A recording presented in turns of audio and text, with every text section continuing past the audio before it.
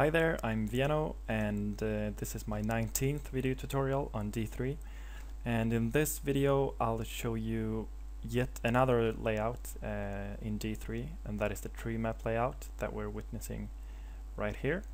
And the Treemap layout is one of the hierarchical layouts, and what that means is we use it to visualize hierarchical data. And in this case I just reused the mydata.json file that I created for another video.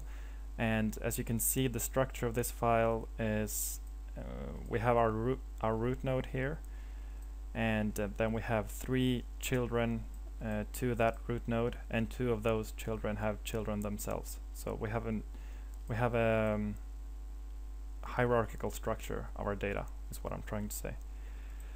As you can see, we're not showing all the objects in our data. We're only showing the leaf nodes, that is the nodes or the objects without children. You can do this in different ways, but that's what I chose to do. So let me show you how to, well, it should be clear what this is, right? Yeah. Let's just continue and start drawing our tree map. So as usual, we start by loading up our data. So my data.json function data. Alright, and then to create our tree map, we just, as with all the other layouts, we just say D3.layout and then the name of the layout. We can set the size. I'll just make it the same size as our canvas. And then using the nodes method, we are defining where our data is coming from. So from the data variable here that we're loading with our JSON command here. And I want to show you the data so that it's clear what objects the Treemap layout returns. So let's refresh this and inspect. You can see that we are returned with an array of 9 objects, each for, well, 1 for each object in our original data. And but as you can see here, we are only displaying 6 rectangles, and that is, like I said, that in this case I'm only showing the leaf nodes, the nodes without children. But anyways, for each of these returned objects, we returned with the value for each, which is stored in our data.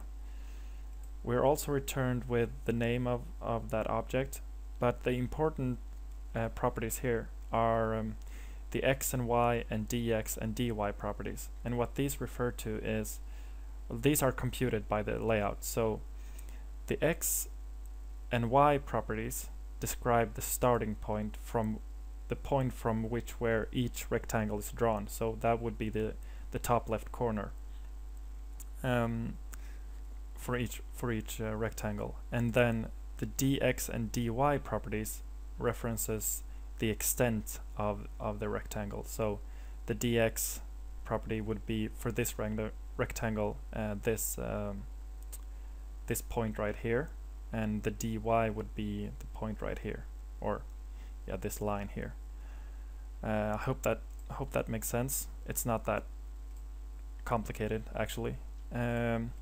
So let's use those properties to draw our rectangles. We can begin by binding our data to our document and creating a G element for each of our nodes. So the data would then come from the Treemap variable, and then enter and append G, or actually we can do it like that. So we have a class for each G element. So attribute class would be cell Okay, and now we can append our rectangles to these G elements, and that, so there are a number of properties that we need to define for rectangles in general in SVG, right? You remember that we need to specify the X and Y position, and then the width, and also the height. And each of these will be functions, and a function of our data.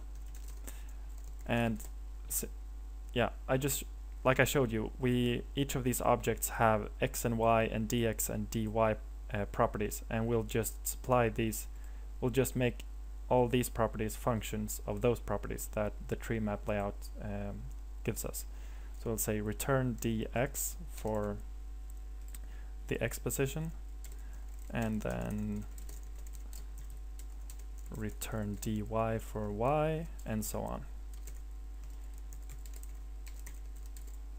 Whoops. And for the width, that would be the DX property, and the height would be the DY. Okay, so let's save this and refresh, and we just have this blob, a big black rectangle. And that's because we're not separating, we're not giving them different colors or any stroke or anything at all. They're all black. But okay, let's start by, we could use a color scale that D3 provides us with. So we'll say D3 scale at category, and D3 has a number of these. You can just look them up in the documentation. But if we say category 10, we're returned with this is a function that provides us with 10 a scale of 10 colors. So we could say fill and make that a function of our data. And if we wanted to, okay, so if we take a look at the finished layout here, you can see that we are actually just using 3 different colors, and these show that these 3 elements belong together, these 2 belong together, and this one is in a separate group. And what that is based on is, if we return to our data, these 3 have the same color, these 2 have the same color, and this has yet another color. So we are defining the color based on the parent of each object. And to accomplish that, we'll just say function return and then color, and then we want to base the color on the parent of each object and the name of that parent. So if we save now and return to this, no, why not? Cannot read property name of undefined. Okay, color would be the parent name.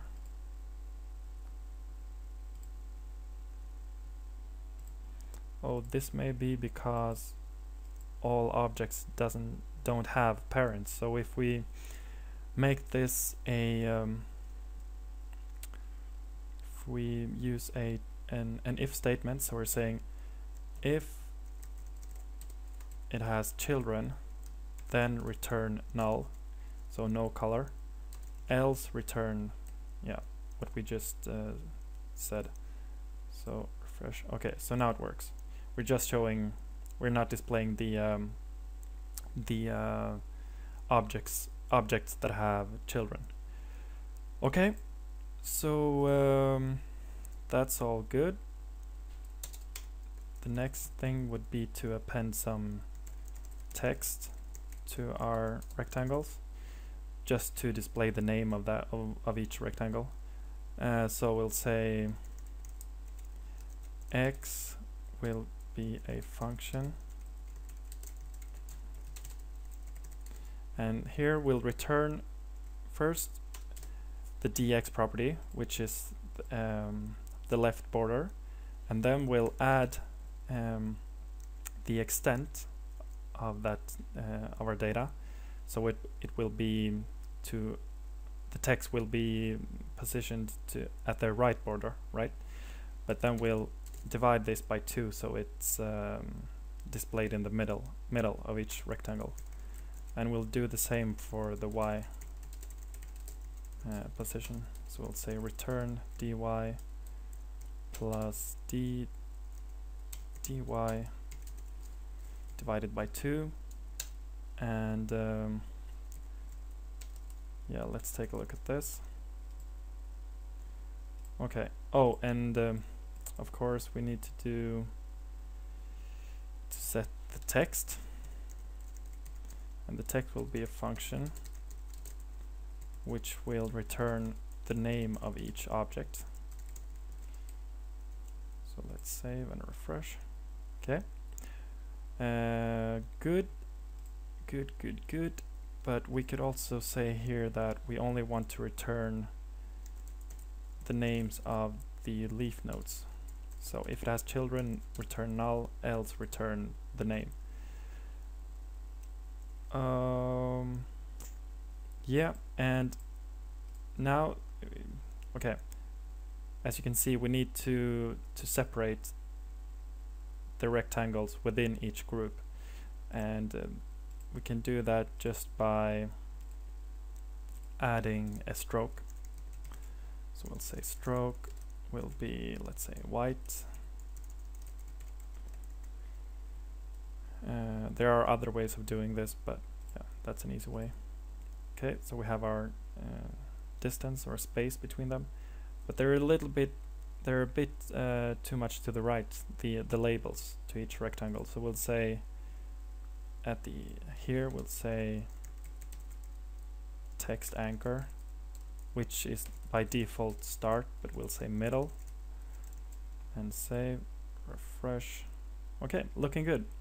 So not very complicated.